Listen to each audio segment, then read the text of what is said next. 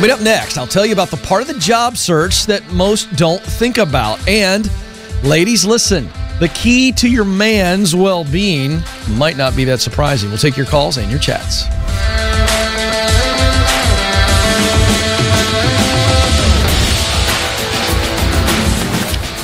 I am coming to you live from Ramsey Studios in Nashville, and I am thrilled that you are here. You're joining a conversation about who you are, what you were created to do, where you can do it, and how you can get there. It's about working on purpose so that you're living your purpose. You were created to fill a unique role. That means you are really, really valuable. You're tremendously important. Somebody out there needs you to be you. And so that's the focus of the Ken Coleman Show. If you're new to the program, welcome. This isn't political talk. This is all about purposeful talk, and it's about you. The show is all about you and your calls. So if you're new to the program and or you're somewhat new and you've been watching, you got a question that's kind of burning in your chest, you can call live right now.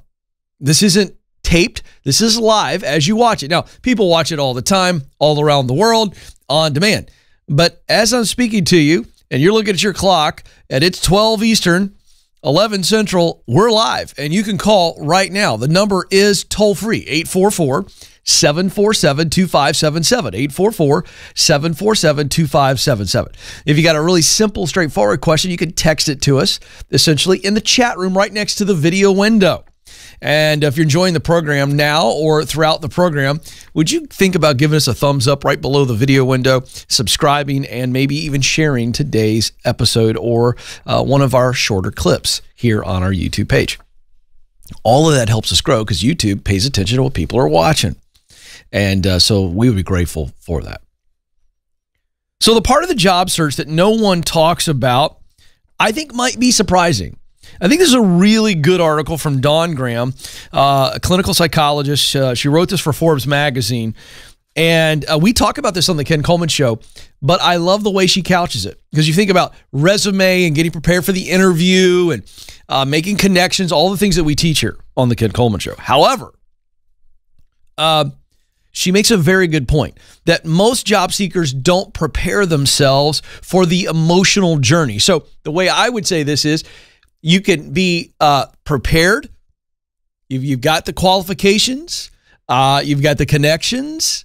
You got the good resume. You're prepared for the interview, or you will prepare. You know how to because we give you the How to Win the Interview Guide. But if you don't have a mindset for what the process could involve, it can really make it tougher than it need be. So the idea is be prepared that this is going to be a roller coaster, even in the best of times, because it's a highly competitive process. So it's a really good point. Now, she provides some great data in the interview that will help you get the right mindset. It's all about expectations. Listen to this. The average application to interview ratio is 20%. Did you hear that? So we're talking about the average is 20% on people they apply, they submit the application, and then they actually get an interview. It's 20%. You have a 20% chance. This is the average. So all of a sudden, if you apply and you don't get any feedback and no interview, you shouldn't be shocked. You're operating on a 20% chance. It's like a 20% chance of rain. So you're not shocked if it doesn't rain. Okay? Moving on. Once you accept that the data says that it is even tougher for a second interview, then you've got some great expectations. So it's actually the same. 25% landing a job when called back for a second interview, about 25 to 50%. So this is landing the job. So you can get a second interview and you're about 25. Sometimes it jumps up with some different factors that I think just kind of distract us here. It's really about 25% that you're going to get the job even if you've had a second interview. And then this last piece of data, 250 applications are received for any advertised job. So on average, these are average numbers. When a job is open, you're going to get 250 applications, folks. So understand that this is going to be a roller coaster. And this is why it's important you use the proximity principle. It's why you should use the web of connections that we teach. I got to give you one other piece of data here. The hiring process is not efficient. According to studies that the applicant tracking systems that companies use, which is where you submit your resume online, weed out up to 75% of applicants before they even get to a human. And then I'll give you some data from the show. We know this. The average hiring manager spending 7.4 seconds looking at your resume. So you see the odds? They're stacked against you. Here's the point of this. Steel your mind that this is going to be tough. It's going to be full of frustration and waiting and all the things. Rejection and frustration are a part of this process. And if you are aware of that and prepare yourself for it, it's not going to be as devastating. 844-747-2577. 844-747-2577. Susan is up first in Carson City, Nevada. Susan, you're on the Ken Coleman Show. Hi, Ken. Thanks for taking my call. Well, I'm happy to. What's going on? Well, so my job has been affected by COVID, and I'm trying to figure out where my focus needs to be because I'm also trying to sort out my dream and build a bridge to it, but everything's a little hazy right now. Yeah. And then with COVID on top of it, it just, throws that extra wrench into the game. Yeah. So what can I help you with specifically? So my job, I'm the creative director for the Department of Tourism for the state of Nevada. Mm-hmm. And as you can imagine, that is been affected quite a lot. Yeah. So we're on furloughs right now where we're only working part-time. Mm-hmm. And I'm trying to figure out how to best use my time because I want to pursue more design on my own. More, I love to write, but I'm also wanting to be prepared in case I lose my job.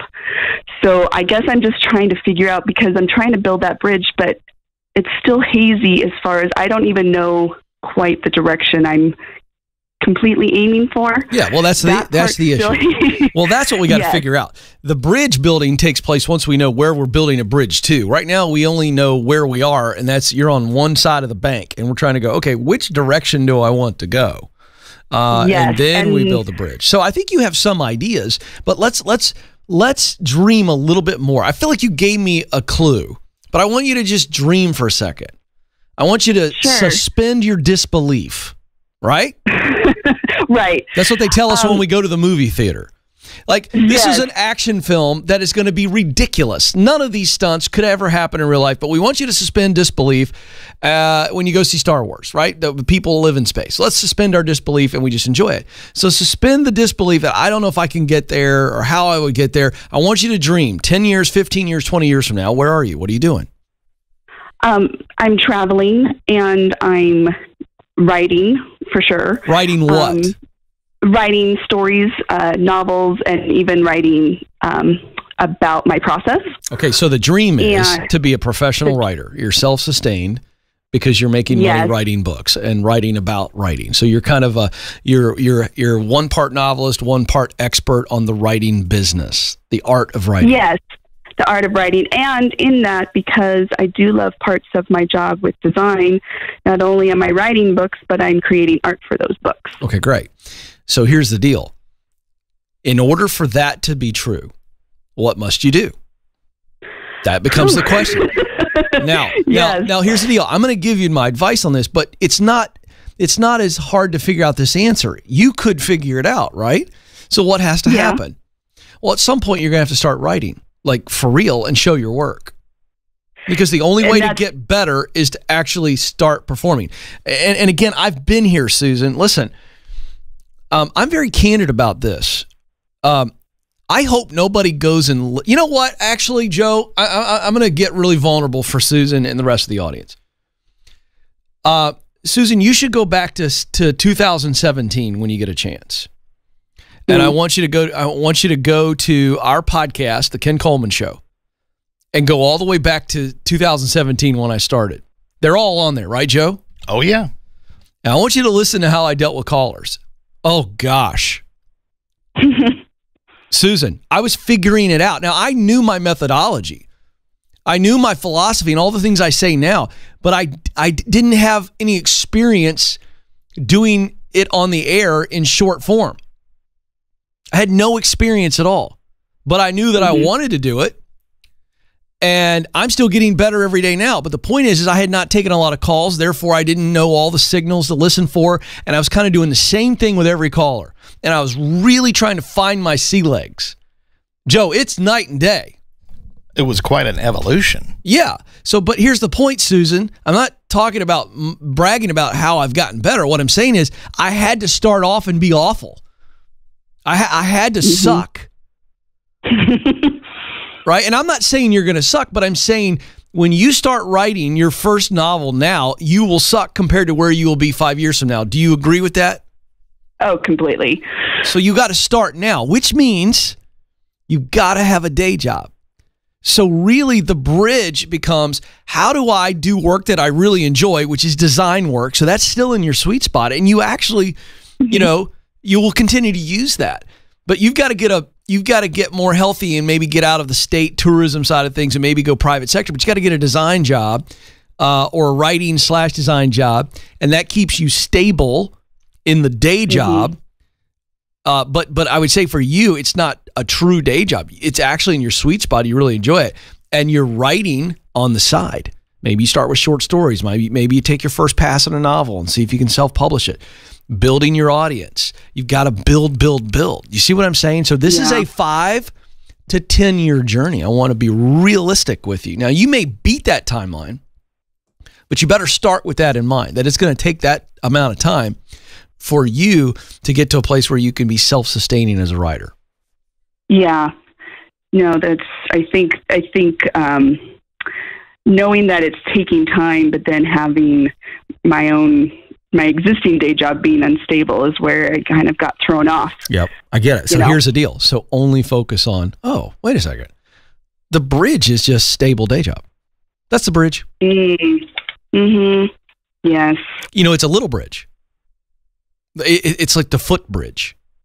Okay. Yeah. I got to get stable. Because when I'm stable, my mind is in a place where I can create better. Right? Yeah. And then we start writing. And so the longer bridge is writing short stories, playing out the first novel, studying a bunch of writers, immersing yourself in a writing class, all the things that I had to do in broadcasting. The journey is very similar, by the way. Yeah. I just had to get on radio. I had to go do Saturday radio at 2:00 and pay my way on. I had to pay $1,000 a month to suck. All right? Yeah. But that's the deal. Okay. That's the price of admission. So you don't actually need any steps from me. You just need a perspective, and I just gave it to you. So let's replace the current job, and let's keep on moving. And I'm so excited to see what you're going to do. And this is the part of the show that I love the most. I really believe in you, Susan.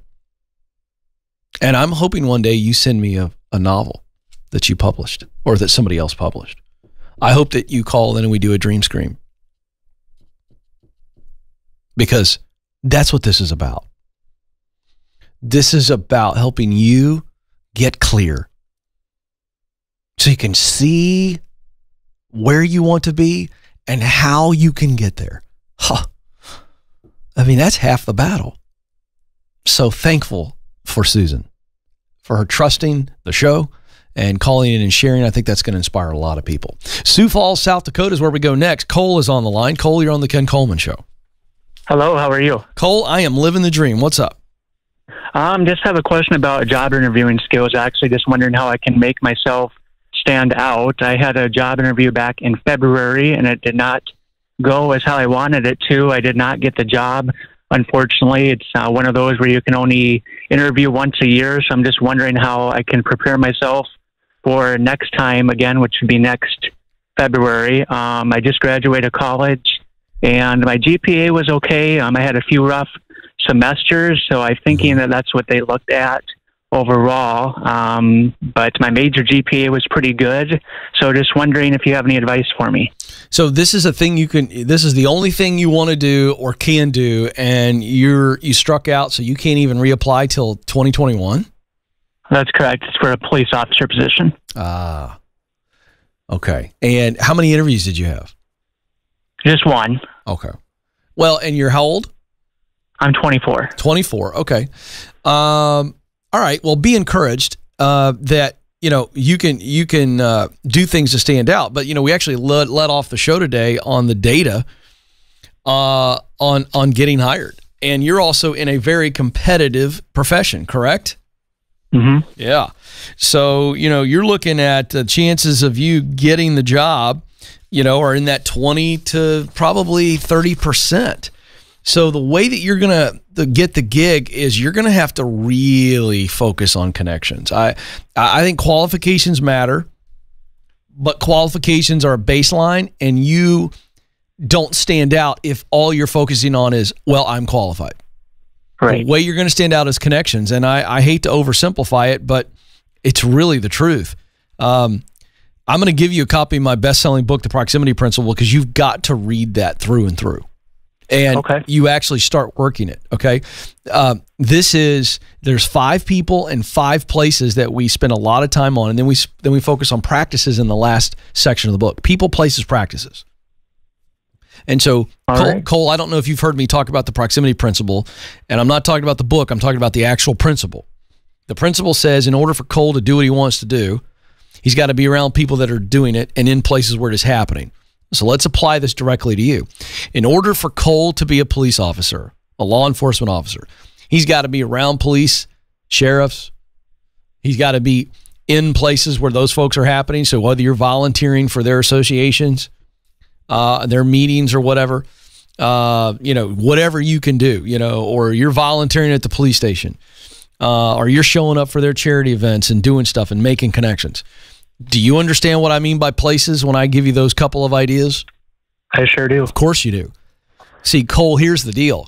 You're 24, and your GPA won't matter if the players in the police department or in the sheriff's department get to know you and they realize that you're passionate about the profession and that you're hungry and humble. You're willing to do whatever it takes. And so I would be looking for opportunities to volunteer. Again, where they're working, get involved in their charity things and be visible, and sit down with these men and women and say, hey, I want to do what you do. What advice would you give me on how to, and don't just say, hook me up. That's not what they don't need to hear that. They need to know that you want to sit down with them and buy their lunch, buy them coffee, or buy them a donut and go, hey, how'd you get where you are? What's the key to being a great law enforcement officer? What are you worried about? What do you need to protect yourself from? What's your position on all this, where we've got some systemic issues going on? We've got good cops, bad cops. Every industry has good fruit and bad fruit. Every industry, not just police. Really dive into all this. And when you do that, you're going to develop relationships. And now these relationships are going to, next time you apply, they go, hey, I know this kid, Cole. Great kid. Love to mentor him. Think we need to put him in there. Do you see how that makes you rise out of the pile of applicants? Do you see how that works? I sure do. Yep. You got this, man. That's how you prepare. Now, one other thing I want you to do. I'm about ready to put you on hold. Madison's going to get you a copy of the book, The Proximity Principle. I want you to read it, and I want you to do it. But I also want you to go to kencoleman.com right now, and I want you to download the resume guide and the How to Win the Interview guide. They're free. These are part of our Get Hired guides, and I want you to digest and do. All right? And you're going to get there. I promise, Cole. Thank you for the call. Hang on the line. Madison will take care of you. 844-747-2577. 844-747-2577. Okay. Ladies, listen to me. The latest show demographics we have is that we're about 60% of our audience are women. And we get more and more calls where women are calling on behalf of their hubs. We have it all the time, and I love it. And in some cases, it's the hubs is working, so they can't call. But let me just tell you something, Joe. We've said this before. Dudes are just not as willing to be transparent and talk. And women are amazing that way. And guys, we need to follow the lead of the ladies. because they're much braver when it comes to just being transparent and vulnerable. They just are. It's a fact. This isn't my opinion. However, I still love the fact that if your man won't call the show and he won't own it, you calling and trying to nudge him, I love that. All right, so now here's the deal. So this is for ladies that got a fella in their life that isn't happy at work. We're going to discuss something a little bit later in the program, about 5 minutes or so. And you've got to pay attention to this. So this is really, really good data, and I think it will encourage you, and I want you to pass this on to your man. Ideally, you can fast forward to this part of the program. About 20 minutes, 25 minutes in is where we're going to land, and make them watch it, all right? And it'll do you a favor. So I'm here for you, all right? That's coming up in about 5 minutes or less. All right, to the chat room we go. Chris says, hey, Ken, your resume template includes a link for a LinkedIn profile. What should my LinkedIn profile look like? A resume? Should this be a general resume? Not one geared towards a specific job. Yeah, your LinkedIn profile is not a resume. And the LinkedIn profile, they give you all the stuff. So fill out the stuff. And I haven't written an article on this, or I would recommend it, but I'll bet you there's no less than 30 articles online on how to create a winning LinkedIn profile. Somebody's done that. Go read 3 or 5 and take the average of everything you learn. They're probably going to be very similar, and do what they say. Corey writes in, what do I do when my sweet spot is not making enough to allow me to obtain my financial goals? Well, this is one where I wish you'd call the show. So Corey, if you submitted this and you want to call in, I want to know the details, because any advice I give on this is extremely limited. I don't know what your sweet spot is. I don't know what role you're in. I don't know the industry. I don't know enough to give you a guided answer here. But I would say that on the surface, I really believe that if you're in your sweet spot, you can make enough money. Now, your financial goals may need to be adjusted to the reality of your situation. Let me give you an example. So teachers don't make a lot of money. They don't make a lot of money. You know what? Madison, do me a favor. Look up real quick while I'm answering this question, if you can see what the median salary is for a teacher in the United States. That's probably online. I'm guessing it's 50 to 60 grand median. It may be high 40s, but Madison's going to check me on this. All right, now here's the deal. Let's take the teacher for an example while she's looking that up. So we know from Chris Hogan's, who's a Ramsey personality, my colleague, his Everyday Millionaire book and study of over 10,000 net worth millionaires. I've mentioned this before in the program, that the number 3 group, the third largest group of millionaires in the United States are teachers. They're not making a ton of money. Well, so they would have to adjust their financial goals to their financial reality. So you're going to have to do that. Okay? And again, I don't know what you're doing and what role you're in, but I'm telling you that at some point teachers went, oh, well, I can't make 200 grand a year, but I can be a net worth millionaire. And the way I'm going to do that is I'm going to save a lot of money. I'm going to live on less than I make, and I'm going to invest my money. And over time, I will eventually be really, really wealthy. So they've adjusted their goals, but they've still managed to stay in their sweet spot. I think that's the answer. Madison, what'd you find? I am seeing that the median salary in 2018 was $60,000. Okay, good. So I was close. I said 50 to 60 was my guess, and I was a little fuzzy, so thank you for helping me on that. That's of high school, to clarify. That's right. So, okay. So is there I couldn't find anything for younger, but high school was the first thing I saw. This is from U.S. News. But my point holds. So we're talking about 50, 60. So that's not a ton of money, and they're still becoming millionaires. So, Madison, thank you for that. I love to be able to pull data for you folks. Sometimes I'm fuzzy. I remember things. I read a ton of stuff, and sometimes I can remember. So that's good. That's good. So there you go. All right. You can submit your chat questions anytime, and we try to catalog those even if you're not watching live. Feel free to submit those chat questions, and we try to get those in there. All right. We are going to move to the teaching, and I tease this. So ladies, if you got a fella who's not happy in their work, I'll bet he's not very happy at home. This is not a surprise. This is not breaking news. So which is the issue? Is it because he's not happy at home? Could be, but the data says otherwise. Let's dive in. I love this. This is so good. The University College of London psychologist John Barry, who's the co-founder of the British Psychological Society, partnered with Harry's, which is a men's products company, and they came up with a report, and they surveyed 5,000 men on this report, and American men, okay?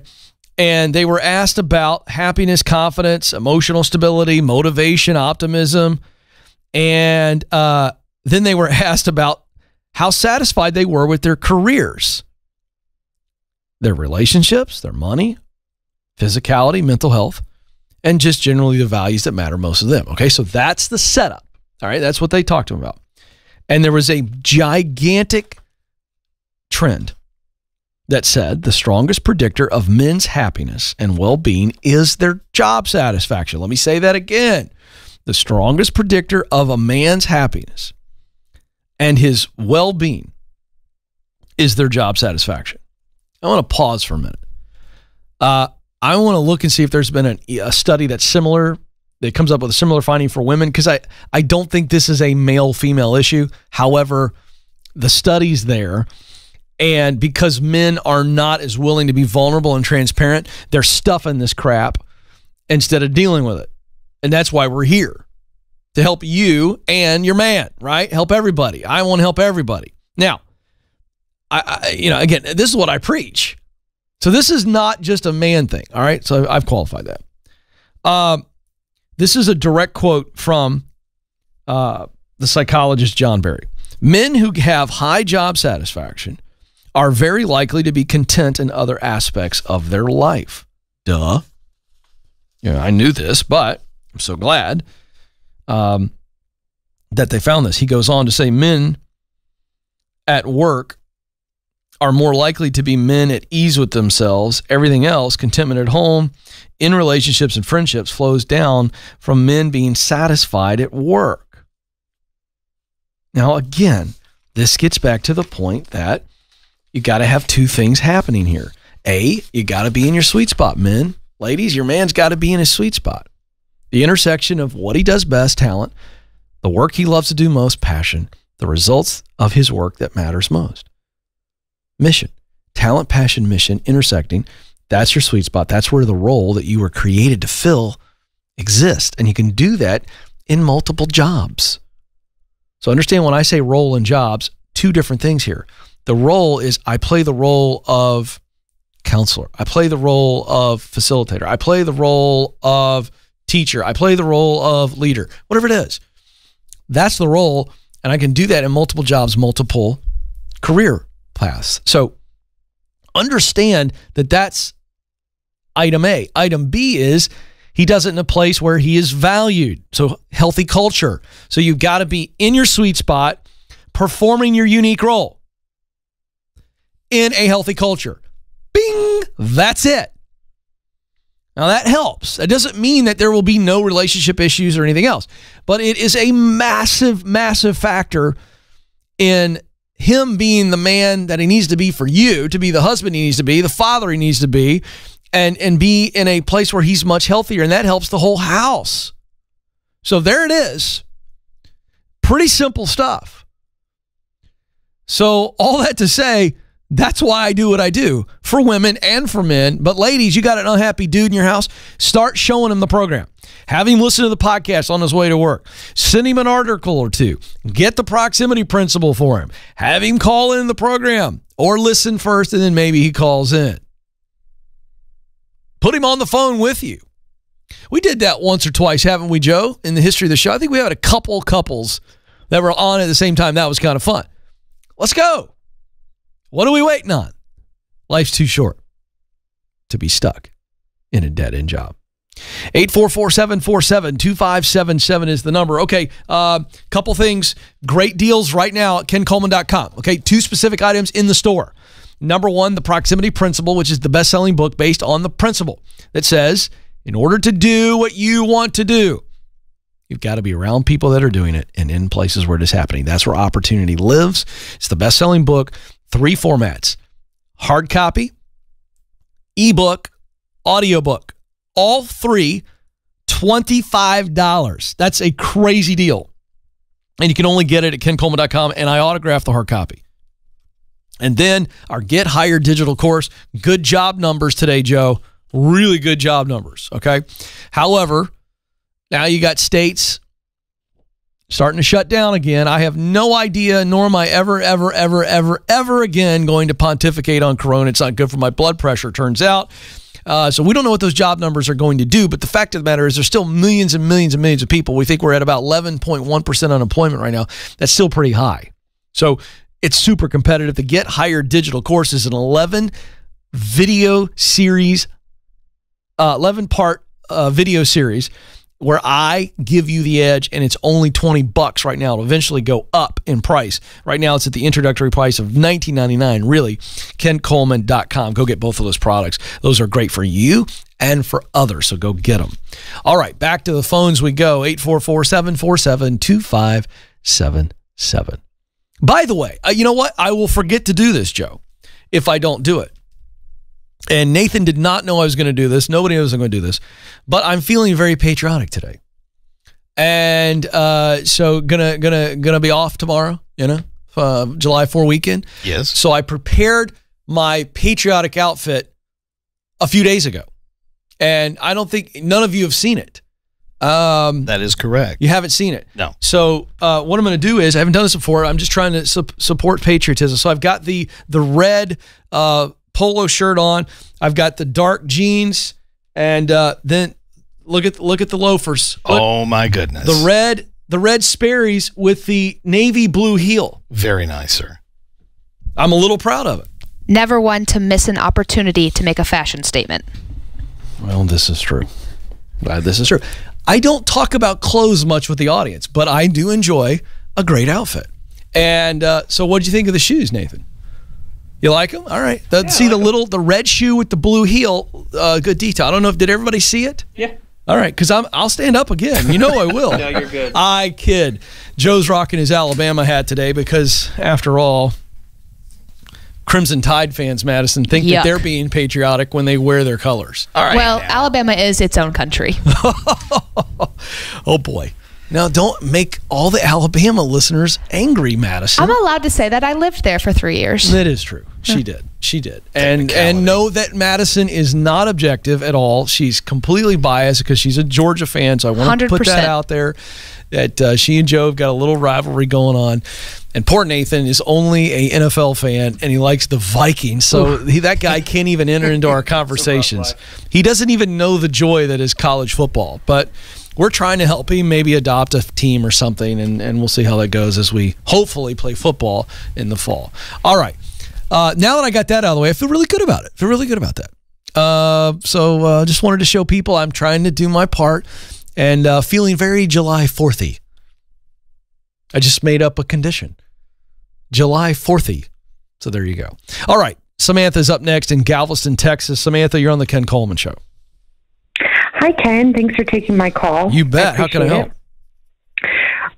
My husband and I just recently moved to the Galveston area about a week and a half before Corona really happened and the pandemic really took a hold of everything. Mm-hmm. We both accepted new positions in the area, better pay, better opportunity, lower cost of living. We moved from Colorado.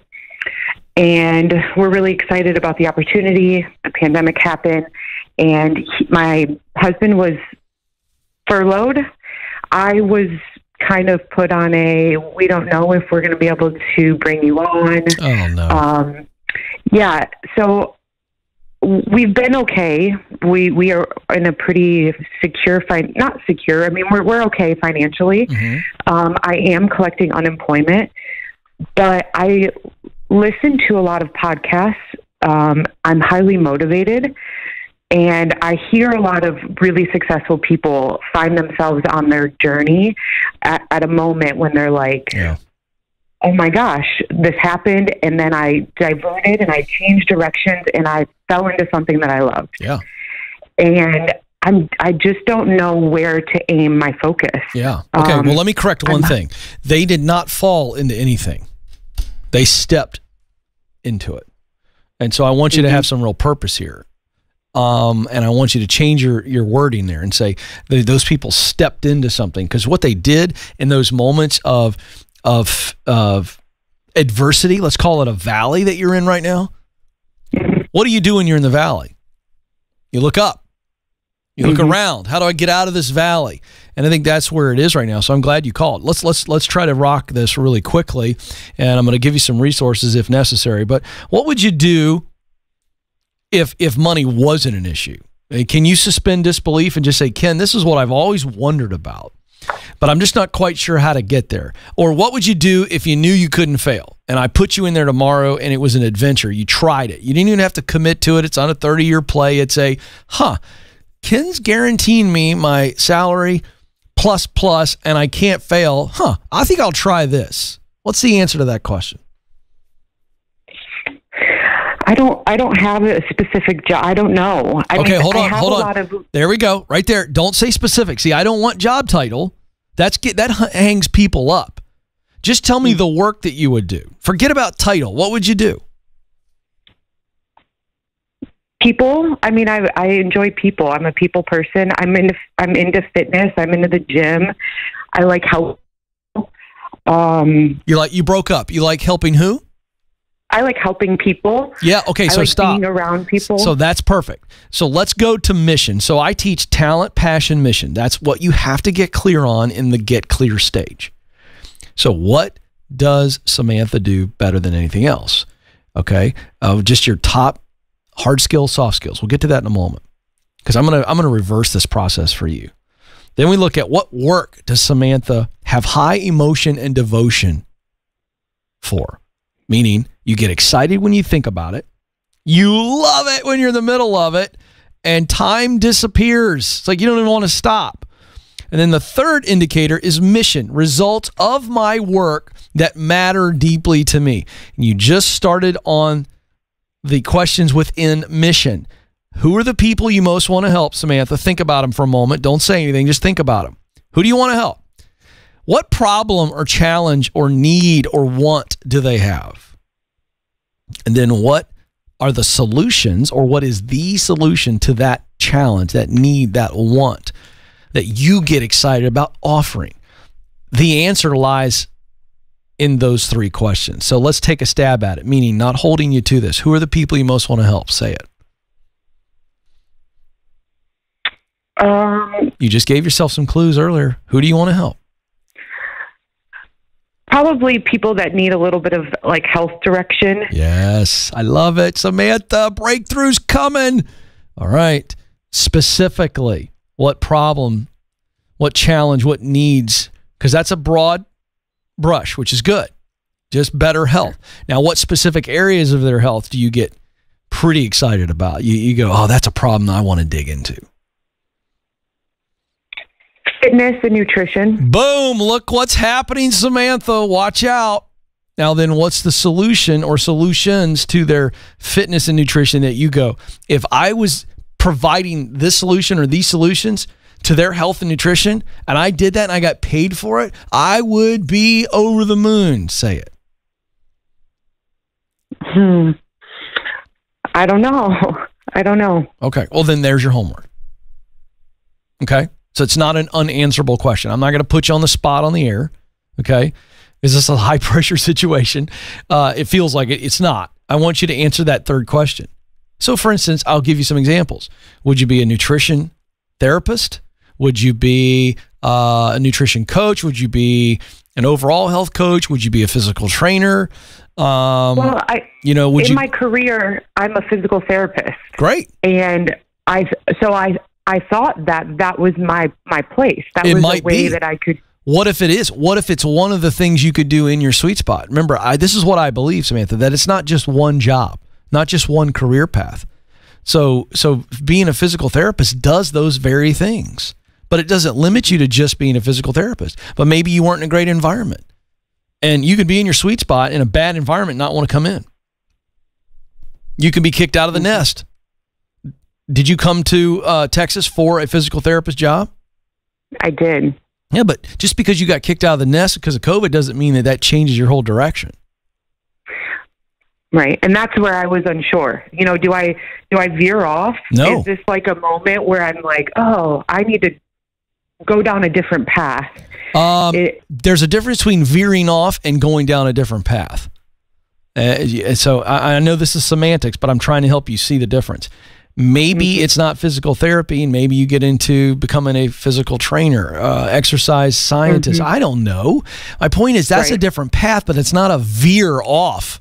Like, you're still in the space of wellness. Can we at least say that, right? Health and wellness. Absolutely. And the role that you love is probably the hands-on guide. If you're going to pick one word to describe you as a health and wellness expert who helps people, what would be the word you would choose to describe yourself, to kind of define what you're doing all day? Passionate. Okay, that's an adjective. I'm saying the word itself, describing your role. Are you the role of guide? Are you the role of fixer? You see what I'm saying? How would you describe what you do with a patient? Yeah, I'm a fixer. Perfect. So I'm just trying to give you this freedom to go, okay, I don't need to switch gears just because I got kicked out of the nest, veer off course. I just need to recalibrate and go, do I want to stay in physical therapy? If the answer is yes, then do it. But if you want to add in some nutrition stuff, add that skill set. So I understand why you're questioning everything, because it's like, whoa, I just got kicked in the head. And now it's making me rethink everything, which is a good exercise. But I don't want you to have any more doubt about your sweet spot and your unique role. I think you're doing exactly what you were created to do. You just got to reload. That makes me feel better. Yeah, good for you. I spent a lot of time just, am I doing the right thing? Is this where I need to be? Should I be focusing my energy elsewhere? No. You focus your energy on a new opportunity. That's it. You're in your sweet spot. You're using what you do best. As a physical therapist, you use your top talents to do work you love, passion, to produce a result that matters deeply to you. Yes or no? True. Then there you go. Yes. Be free. You're clear. Now refocus on the next opportunity. All right, folks, our time is almost up. But real quick, before I let you go, you matter. You do have what it takes. Thank you for joining us. Until next time, this is the Ken Coleman Show.